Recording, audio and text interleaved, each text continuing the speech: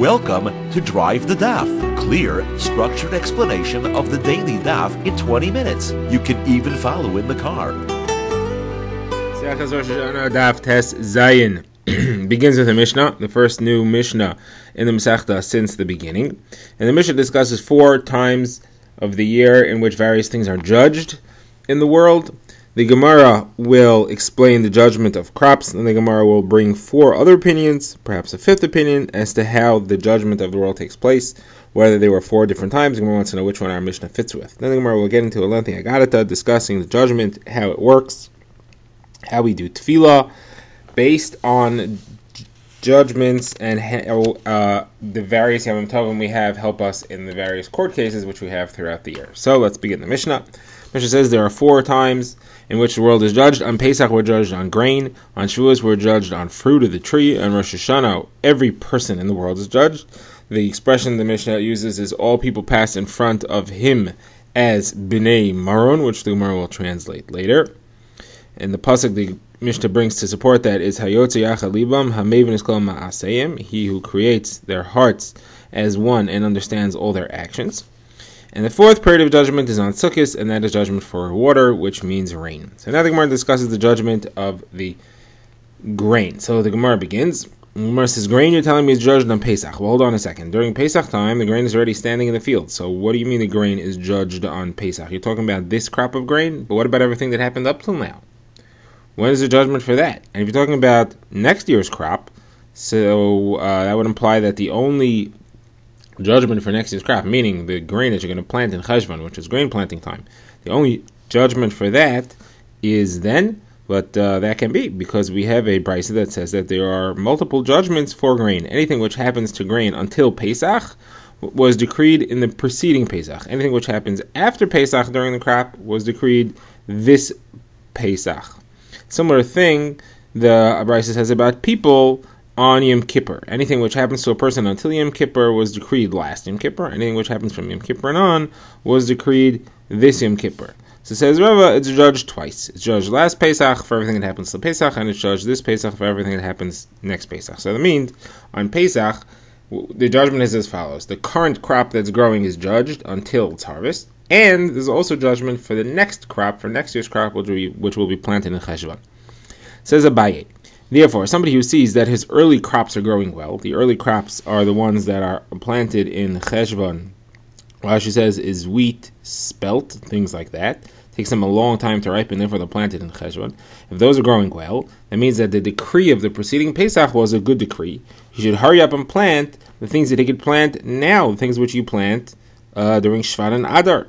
So those are, like, for example, Rashi says, the barley, which ripens and grows faster, you plant it then. So you see, this is a good time, there's a good decree on crops, you should go plant it now. So even if next Pesach, the coming Pesach, right now it's Shvat, Adar, Nisan, so even if this coming Pesach end up with a bad decree, at least what grew in the first critical stages will be a good growth. Okay, now the Gemara wants to know, who does our Mishnah fit with? Our Mishnah had said that the judgment for all these 4 things are on the 4 times that we mentioned. Gemara says that there are 4 opinions of Tanaim as to when things are judged, and this Mishnah doesn't fit with any of them. Rabbi Meir, Rabbi Yehuda, Rabbi Yossi, and Rabbi Nassan all say differently than our Mishnah. How so? So the Gemara quotes a brisa. First opinion is that of Rabbi Meir. Rabbi Meir says that everybody and everything, it's all judged on Rosh Hashana, and its din is signed and sealed on Yom Kippur. So that doesn't fit with our Mishnah, which gives 4 separate times. Next opinion is Rabbi Yehuda. He says everything is judged on Rosh Hashana, but each one is sealed in its own time. Grain on Pesach, Shavuos on fruits, Sukkot on water, and people on Yom Kippur. So that doesn't fit with our Mishnah either, because our Mishnah gave those 4 times, but those 4 times our Mishnah said was the origination of the decree, not the sealing of the decree. So Gemara says, okay, what about Rabbi Yossi? Rabbi Yossi says the person is judged every single day for that day, does not have a once a year for the whole year. And the Gemara quotes Rabbi Yossi's source, which is a pasuk in Eov that says, "Vatifkedenu lebekarim," that you recall him, you consider him every morning. Now, the fourth opinion is Rabbi Nosson. It says the person is judged every moment. Every hour he's judged again. And the same pasuk in Eov says, L'regayim tivchenenu. In moments you test him. So it means you test the person every moment. So the Gemara says, okay, so maybe we'll try to fit our Tana in with Rabbi Yehuda. Rabbi Yehuda had the same 4 times as us, but he said those are the times that the decree is sealed. So our Tana was talking about sealing, maybe. It said his judge, maybe he meant sealing. He meant the end of the judgment instead of the beginning of the judgment. So the Gemara says, but that can't be, because he said that a person's judged on Rosh Hashanah. And a person's original judgment is Rosh Hashanah, not the end of his judgment, so it couldn't have been talking about the end of the judgment. So the end of the judgment of a person is on Yom Kippur. So the Gemara says there's a 5th opinion, there's a 5th one that's not mentioned in this brisa, and that's our Mishnah. And that is Tana D'Rabbi Shmuel, and he says that a person is judged 4 times, the world is judged 4 times, Pesach on grain, Shavuos on fruits, Sukkot on water, and a person is judged on Rosh Hashanah, and his decree is sealed on Yom Kippur. And that was what Amish is referring to. It's referring to the beginning of the judgment, not the end of the judgment. Now the Gemara briefly analyzes the machlokes between Rabbi Yossi and Rabbi Nosson. Rabbi Yossi said that a person is judged every day based on the pasuk Vatifkedeinu L'Bekarim. The Gemara says, why didn't he say that Rabbi Nosson? Because the pasuk also says L'Regayim Tivchenenu. So Gemara says no, because Tivchenenu, the word Bechina does not mean a judgment. It means to look at him, to test him. But it's not a judgment. So Gemara says, well, Pekida, the pasuk that he brought, also is not a judgment. If a tifkedeinu lebekarim is not a judgment, then that just means Hashem considers him. Doesn't mean he judges him. Gemara says, so you're right. Rabbi Yossi had a different source. That wasn't a source. The source is actually the pasuk in Malachim that says, last is Mishpat Avdai, Mishpat Am Yisrael, V'yom b'yomai.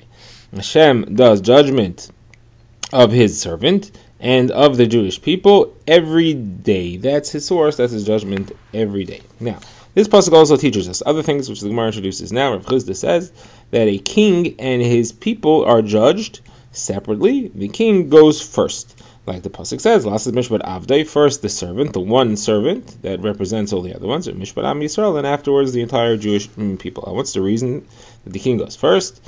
Either that the king shouldn't be waiting outside while the people go in, not respectful, or in order that he should take the brunt of the anger and let the people off the hook, try to prevent it from them as much as he can. So the Gemara asks, today we are mispalel all the time. We daven for people who are sick. We daven for Talmid Chachamim who are weak.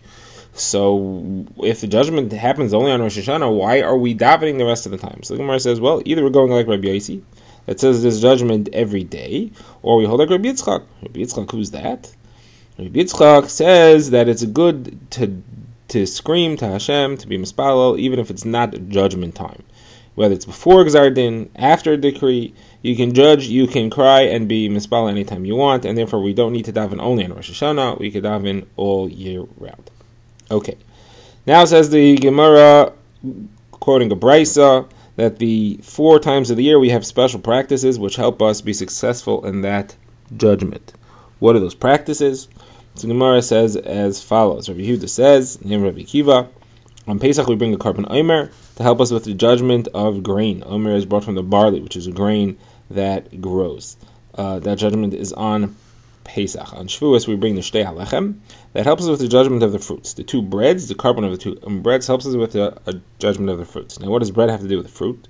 So Rashi brings 2 approaches, either because the breads allows us to then bring bikurim, which is our first fruits, which then helps with the judgment of the fruit, or the problem with fruit is that the Eitz Hadas, the tree that was used for the original sin, was a fruit tree, but the fruit of that tree was actually not a fruit. The fruit of that tree was actually wheat.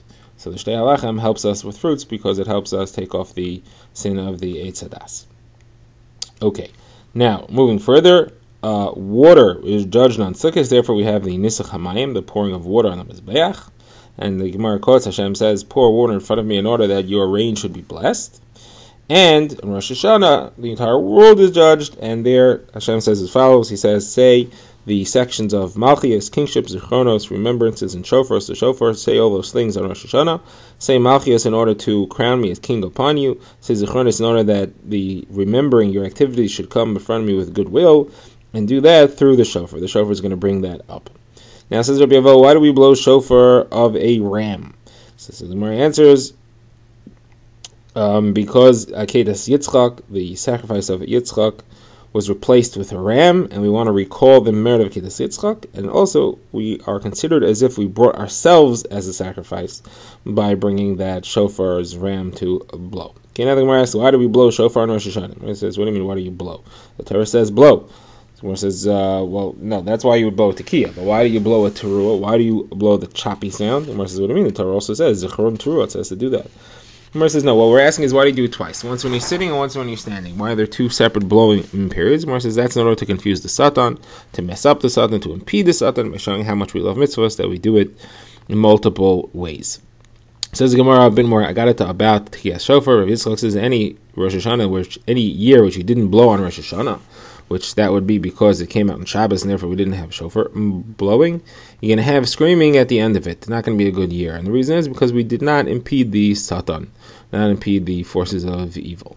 Says Rav Yitzchak, also any year where we were rush in the beginning, where we were poor, where we treated ourselves like we had nothing, and therefore we were mispal carefully to Hashem, then we'll be misasheres, but will be rich in the end. Like it says, Meirashis Hashanah, Ad Achas Shana. So Meirashis is spelled Meirashis, without an aleph, Meirashis. If it's poor in the beginning of the year, so then Achris at the end of the year will be something that has Achris, it has a longevity to it, it lasts afterwards. Says Rav Yitzchak further, you only judge a person based on his actions at that time, where he is holding in that time. You don't look at what's going on and what he's going to do later, possibly not even as what he did earlier. And you derived it from the pasuk about Yishmael, when Yishmael was in the midbar, the wilderness, and he was dying, so he prayed, and Hashem listened to him and sent a malach to save him. And all the other malachim said, why are you saving him? He's going to end up killing Klal Yisrael. Him and his descendants will be murderous. So Hashem said, but now is he Rasha? No, now he's a tzaddik, and he's judged based on what he's doing now, and therefore he has the right to survive.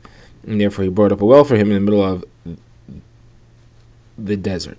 Says the Gemara further, Rav Yitzchak says there are three things which cause a person's sins to be remembered by Kadosh Baruch Hu. It means it brings him to judgment, and he is considered. One of them is if he walks under a dangerous thing, a wall that's about to fall. Then they will judge him and say, is he fitting to survive the situation of the danger that he's in now? Another thing is if he's mispalel too hard. Rashi explains that means that he does something which he is irresponsible and he relies on his tefillah to get him out of it. So they judge him, is his tefillah and is his merit really as good as he thinks? And the third is if he asks Hashem to judge between him and his friend. He says, judge between us who's more righteous. Oh, you want to be judged? Okay, we'll judge you. We'll see. Where it says the source for that is from Sarah. Sarah, who at the time was called Sarai, when she was upset at Hagar, she said to Avram, Chamasi Alecha, Yishbad Hashem B'ni V'necha. You caused me this problem, Hashem should judge between us. So what ended up happening was that Avram later had to bury Sarah. So you see, she caused herself to be put into judgment. It says Rav Yitzchak further, are four things which cause a evil decree against a person to be torn up, and they are tzedakah, charity, tzedakah, tefillah, shooting Hashem, changing your name, and shooting ma'aser, changing your actions. Tzedakah, as it says, v'tzedakah tatzal mimaves. Tefillah, as it says, crying, that is, it says, v'yitzikol Hashem b'tzar lahem, and they called out to Hashem in their pain, and he saved them from their distress. Changing your name, as it says, Sarai ki Sarah Shema. We changed Sarah's name from Sarai to Sarah. And then, and then she was able to have a child. Changing your activities, like it says about Nineveh in Yonah, and Hashem saw their actions. And Hashem changed the plan about the bad that he planned to do to them.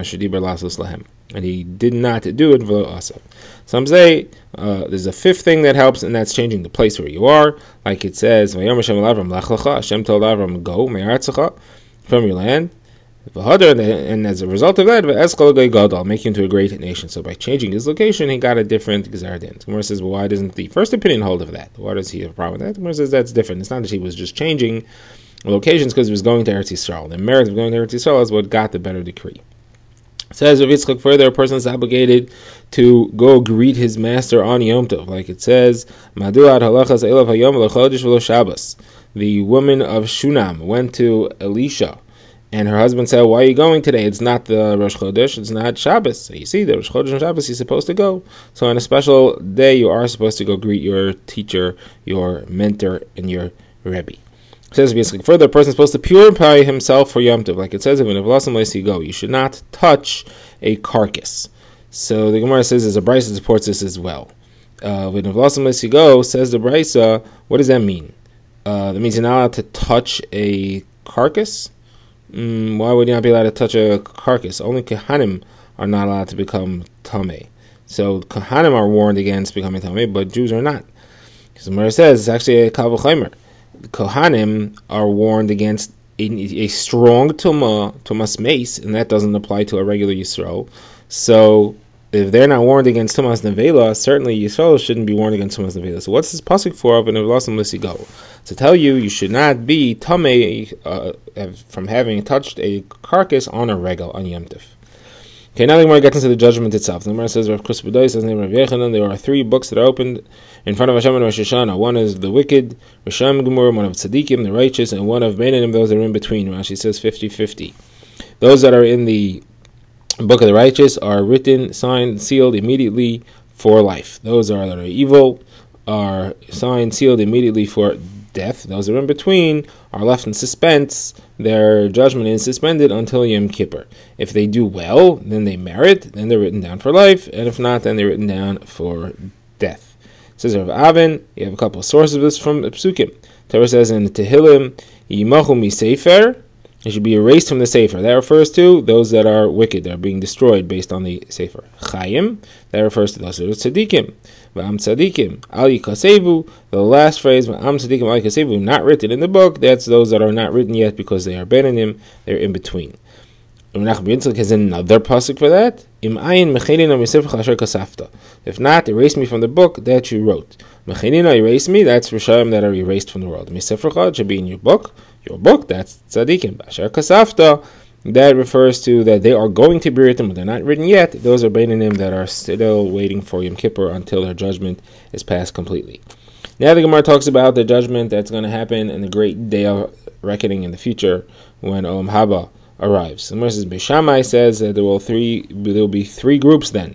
The tzaddikim will be written for eternal life. The Rishon will be written for Gehenim. Like it says, Rabbi Misheni Admas Afar Yakitzu.